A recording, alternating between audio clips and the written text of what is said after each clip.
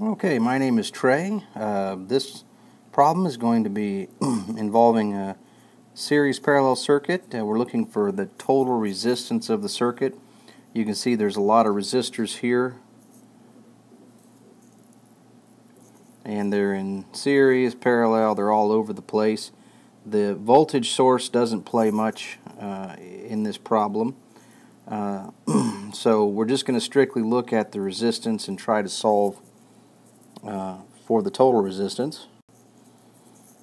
First, what we're going to do is look here at these three resistors. They are in series, so we can just add them up. So we're going to do that now. 5 plus 10 plus 15 is 30 ohms. And so let's go ahead and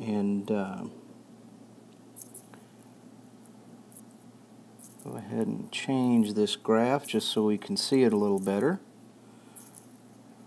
And just go, oops. Still learning the software. It's not real hard, but it's hard when you're recording. So now, put the 30 ohms here. So what we've done is we've replaced the 5, 10, 15 ohm resistor with 30 because they were in series. Now what you should see is that we have 20 and 30 in parallel, so we can go ahead and combine those.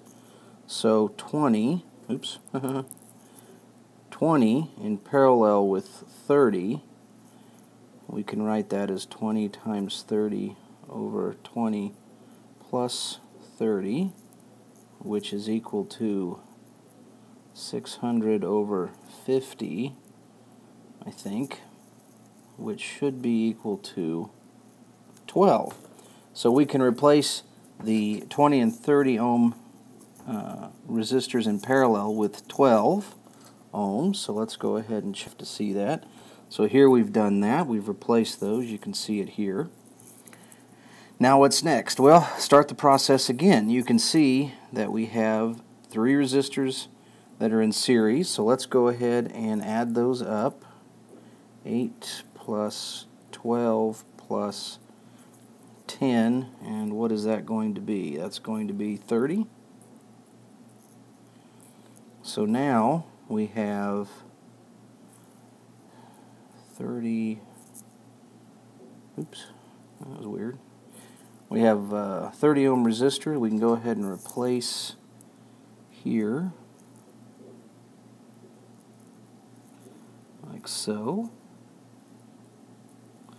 And what you should immediately notice is we have two 30 ohm resistors in parallel here. So we can go ahead and combine those. That's 30 in parallel with 30. Now, if you haven't seen this before, when you have two resistors in parallel that have the same value, what you can do is use a little trick. You can just divide by 2, and that is the resulting resistance if you combine them together. I'll go ahead and do the math just so you can see it.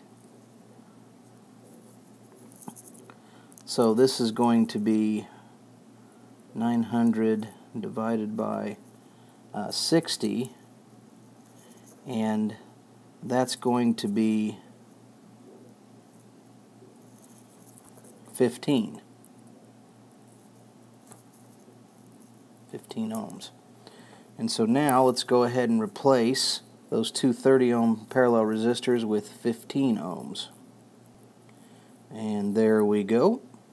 So now total resistance is easy. We can say that the total resistance is just 25 plus 15 plus 50, or RT is, what is that going to be? 25 plus 15 is 40. It looks like 90 ohms. So the total resistance of this circuit is 90 ohms. Well, that's going to do it. If you have any questions or comments, please leave them below. Also, if you could, subscribe to our channel and like our videos if you do like them.